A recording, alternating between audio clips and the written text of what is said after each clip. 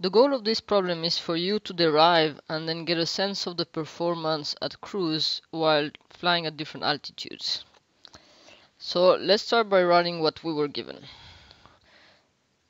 The weight of the aircraft,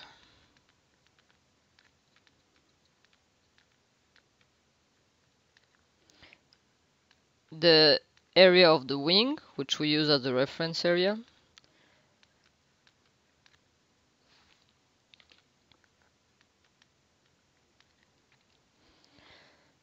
aspect ratio,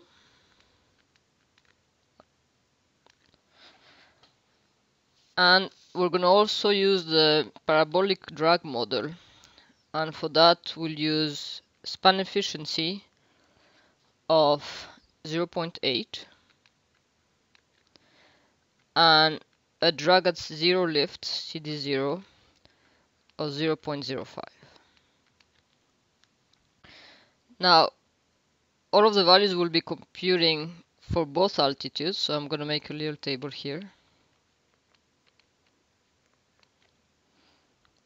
So I have 12,000 feet and 35,000 feet.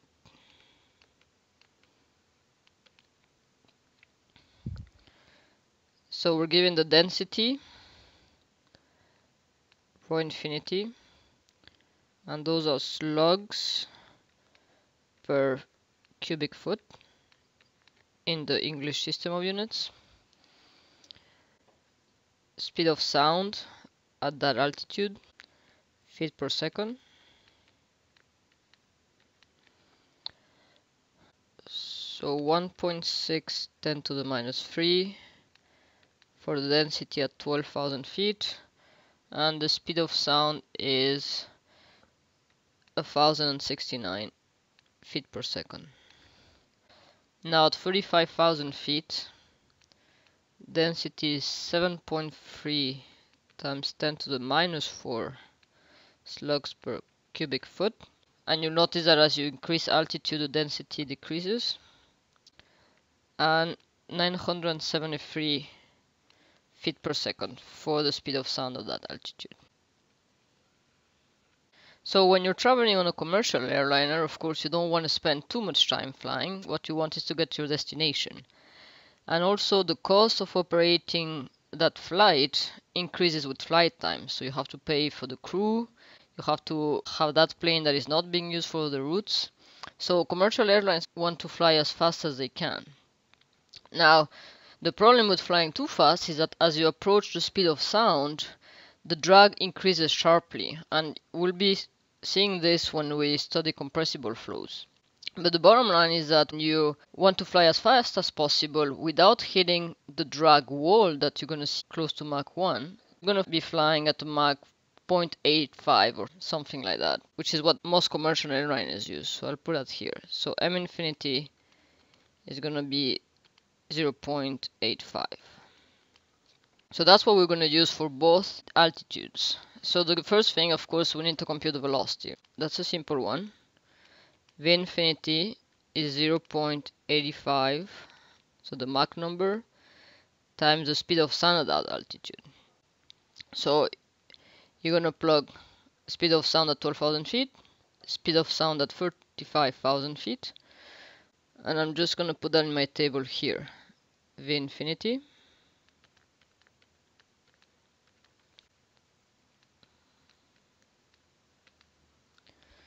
(908.6) for 12,000 feet, and if I use 973 feet per second for the speed of sound at 35,000 feet, that gives me 827.0 feet per second. I'm going to try to keep the number of significant digits consistent here for all my answers. So I'm going to just box all the formulas that I'm using. Now, the first question is, what's the lift coefficient? Well, this is cruise, so as we've done many times before now, we know that lift is equal to drag. And if you write that in terms of lift coefficient,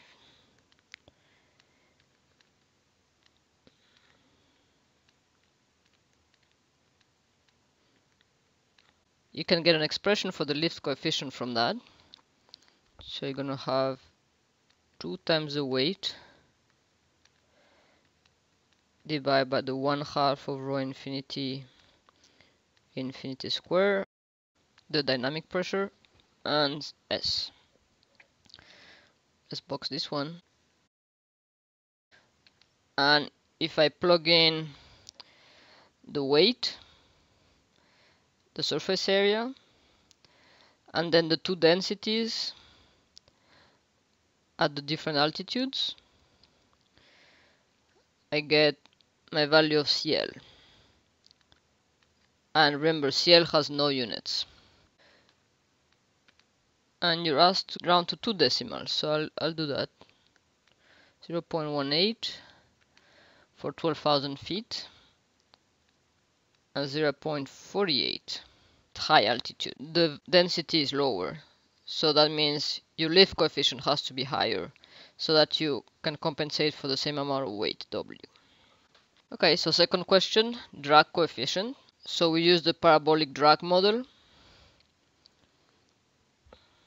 So we'll write that the total drag coefficient, CD, is CD0 plus lift coefficient square divided by pi times the span efficiency times the aspect ratio.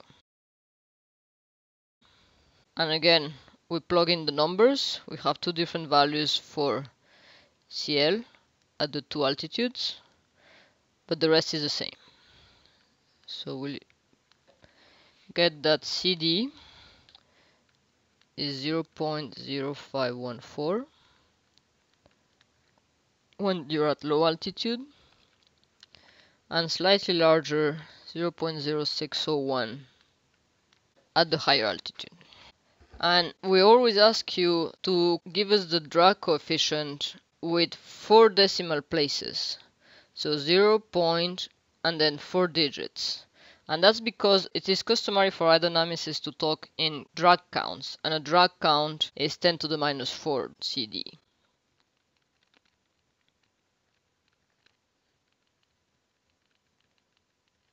So now to the next question. L over D. That's simply the same as the ratio of lift to drag coefficient, and we have both. So I plug in the numbers, and this is where we're going to start seeing the big differences. L over D at 12,000 feet is only 3.52, and L over D at 35,000 feet is 7.96. Now thrust.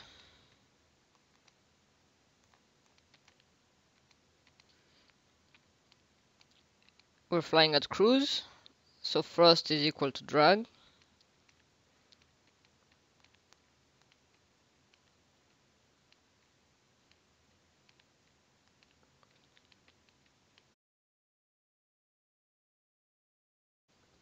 So I'll put thrust here, and I'll put it in thousands of pounds.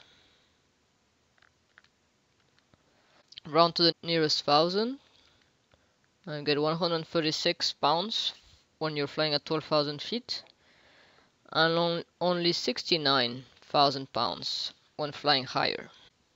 And for the last one, power, that is thrust power, it's going to be P is the thrust force times the flight velocity. So we plug the numbers for the power, and we're going to give that in millions of pound-feet per second.